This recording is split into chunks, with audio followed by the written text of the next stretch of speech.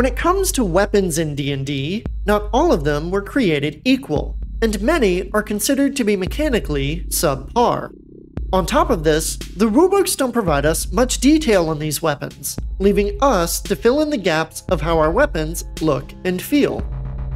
Due to this lack of information, I'd like to go through and examine all the weapons of D&D to answer, what is this weapon, both in history and in D&D, how is it different from the other weapons available, and does it need to be made better, and how can we do so?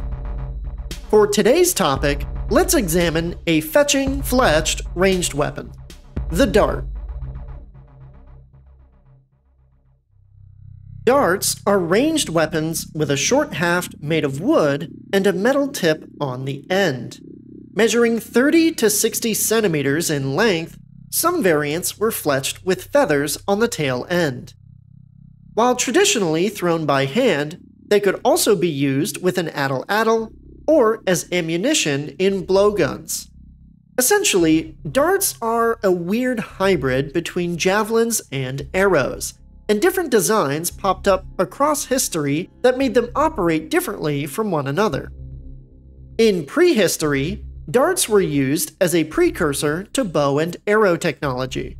Their specifications are really what set them apart though, as the dart had rather intense constraints for length, diameter, and material quality to be used properly. When they were made properly, they had a range of 70 meters when thrown by hand and over 100 meters when used with a spear thrower, able to penetrate several centimeters of oak as well. By the time of the Iron Age, the throwing strap made light javelins far easier to use effectively though, and the adoption of bows made arrows far easier to create in large quantities. With these factors in mind, it's believed that the constraints required for the proper creation of a dart made them less efficient to make and use than javelins or arrows. Despite these constraints, we still see many different variants of the dart appear across antiquity. One of the earliest variants we know of is the Roman plumbata. First used by the ancient Greeks around 500 BC, the plumbata was a lead-tipped dart carried by Roman infantrymen from antiquity to the early Middle Ages. Alongside the plumbata, the Macedonian kestros fendon, or kestros, was a sling-launched dart, invented in 168 BC for the Third Macedonian War. Similar to hand-thrown darts of the period, casting one required a specially designed sling with two unequal loops, though its exact specifications are unclear to modern scholars. Outside of Europe, indigenous peoples of Asia, Africa, and Central and South America used the blowgun, a ranged weapon that uses a person's air to blow a dart through a wooden tube. While the strength of the shot was reliant on the lung capacity of the user, the true deadliness of these darts came from being dipped in poison, which would infect the target when struck. In Asia, the rope dart was also developed, though its history is traced to the 19th century rather than antiquity.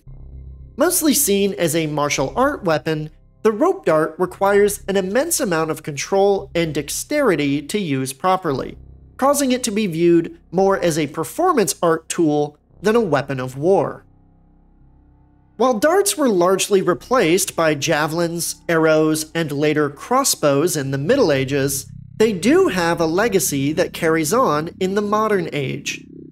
The most prominent use of darts today is the recreational game of darts, where competitors throw darts at a dartboard to score points. While common in any bar or pub, competitive play requires the darts to not weigh more than 50 grams or exceed a length of 30 centimeters. Anderson can't live with him. He's looking at double top for an 11-darter to win it. He finds it for a 12-darter! Outside of recreation, darts do pop up in modern militaries through the use of flechette ammunition.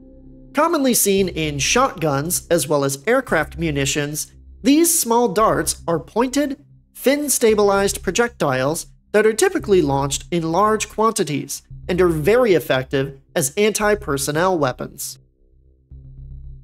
In D&D, the dart is described as a small, sharp implement intended to be used as a ranged weapon, either to be thrown or blown from a blowpipe.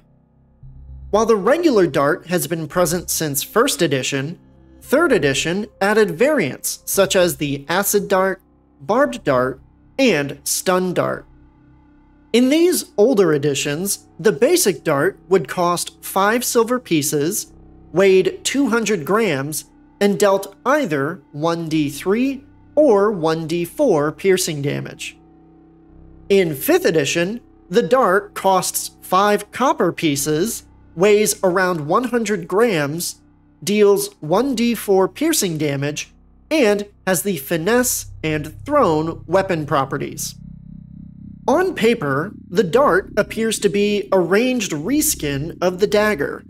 A closer look at its mechanics, however, shows that the dart can actually be pretty versatile with how it's applied. The finesse property allows the user to add either their dexterity or strength when making attacks, normally giving dexterity-based classes a melee option while not restricting it from strength-based classes. However, ranged weapons use dexterity for their attack and damage rolls, so as the only ranged weapon with the finesse property in 5th edition, the dart allows the wielder to use either their strength or dexterity for attack and damage rolls, making this a ranged weapon that strength-based classes can use effectively. The thrown weapon property adds on to this by allowing the dart to be effectively thrown with a normal range of 20 feet and a long range of 60 feet. Seeing these properties laid out, the dart appears to be in a really good spot as a thrown option, with admittedly low damage, but widely usable across classes and cheap to acquire. So, why does no one really use them? Yes, I know, monks start with darts in their starter equipment, but outside of that, I have never seen any other classes or characters use the dart instead of a bow or crossbow or even javelins. Well, despite the usefulness that they can bring to equipment loadouts, the fact of the matter is that most D&D players like big damage numbers, and when given a choice between a weapon that can deal 1d4 or 1d6 damage, with no other traits that tilt the scales, people are going to choose the higher damage. Sure, the dart is cheap and light, but why carry 10 darts when you can carry 1 javelin that could deal more damage and has a higher range? Simply put, the dart doesn't have anything that helps it stand out from the other weapons available, causing a perfectly good ranged weapon to get overlooked. So, with that analysis in mind, the dart needs a little love as a weapon in D&D. Sure, we could just use javelins and hand axes for everything, but what if we wanted to play as a ninja-like monk, throwing shurikens and kunai at our opponents? Or maybe we want to play a fighter with a whole jacket full of darts, throwing out waves of projectiles each turn with extra attack. If we were to use the dart as it is now, these characters would be hampering their own effectiveness in combat for the sake of roleplay. So let's take a look at what we could potentially do to make the dart stand out more as a ranged weapon. My first suggestion would be to make the dart a melee weapon and add the light weapon property to it.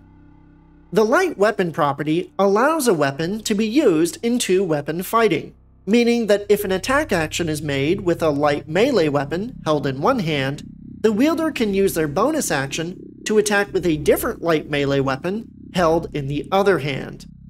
If either weapon has the thrown property, you can throw the weapon instead of making a melee attack with it. Now, if it were possible to do within the existing rules of 5th edition, I'd prefer to keep the dart as a ranged weapon, but the underlying point of this suggestion is to give the dart the ability to be wielded and thrown with both hands.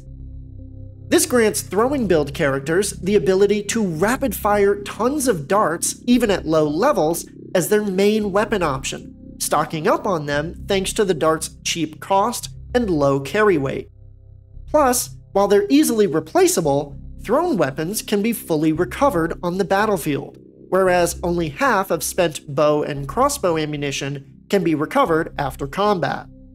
This makes it efficient and cost-effective to launch multiple darts per turn, compensating for their low damage dice with the sheer volume of attacks that you can make with them. My second suggestion on how to make the dart stand out more is to add a throwing strap as a piece of equipment that, when equipped, increases the range of darts to 30 feet normally and 120 feet at disadvantage. Similar to my suggestion for the javelin and spear, a throwing strap could be used equally on javelins, spears, and darts to increase the range of these thrown weapons at the cost of their potential melee effectiveness. This gives characters who want to lean into a throwing build a piece of equipment that they can work towards to make their thrown weapons as good as other ranged weapons, without extra mechanics or damage numbers that complicate the rules. Plus, being able to use this piece of equipment on multiple weapons gives a lot of variety within the thrown weapon category for what characters can choose. My third and final suggestion on how to make the dart stand out more would be to add in variations of the dart with different damage types. As stated earlier, 3rd edition had 3 variant darts available, each with different stats and effects. The barbed dart was heavier and critted on natural 18s, 19s, and 20s. The acid dart broke on impact to deal acid damage, and the stun dart broke on impact to release a poisonous gas that could stun a creature. While having different options for ranged weapons and ammunition does increase the complexity of the game as a whole, it also adds way more variety and depth to what players can invest in for their character, as well as allowing them to prepare their tools for specific situations. This could be something as simple as taking an explosive dart to deal fire damage against creatures that are weak to fire, or taking stun darts on a mission to liberate a minion from the big bad in order to interrogate them later. At the very least, it gives martial characters a means to deal elemental damage, something that is sorely lacking outside of magic and spells in 5th edition. With that last suggestion, that's all the ideas I could really come up with to make the dart a more fun and present weapon option in D&D. As I said earlier, it truly is a good weapon, but it's just not as good as other throwing weapons like the hand axe or javelin, since damage dice are one of the most important factors for weapon choice.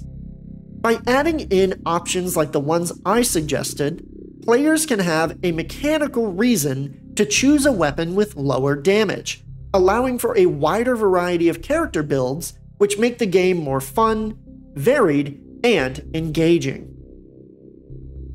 But with that, we come to the end of today's video on the dart. An overlooked ranged weapon, any problem can be solved if you throw enough darts at it.